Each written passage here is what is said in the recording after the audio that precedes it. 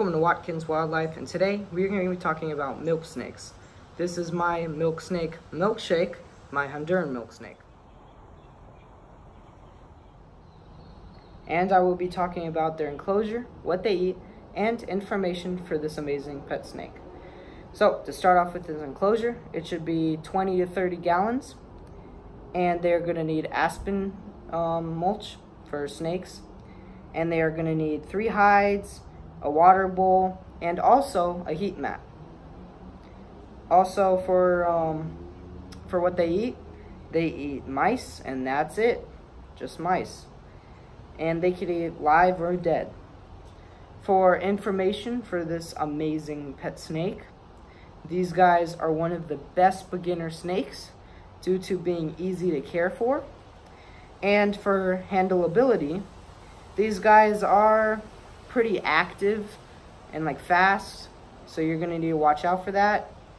And also, they are amazing eaters because they are a type of king snake, or used to be a species of king snake until they got several subspecies in with them.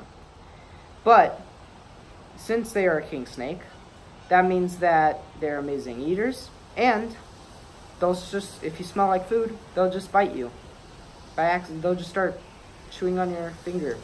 And it doesn't hurt, it might break some blood, but it's just gonna really surprise you.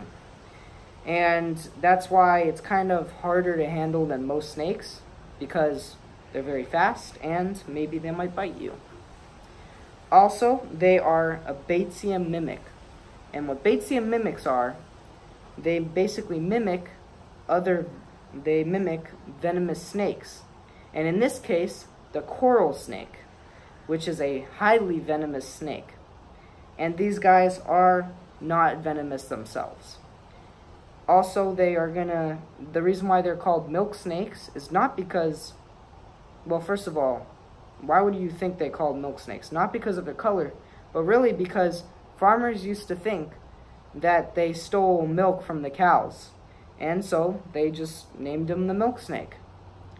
And overall, these snakes, they generally stay small, and that's great about them. I got the largest species of milk snake, which is the Honduran milk snake, which gets 5 feet, but that's still relatively small because they're also skinny.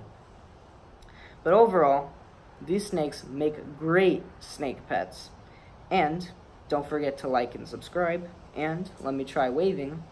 See you on the next one.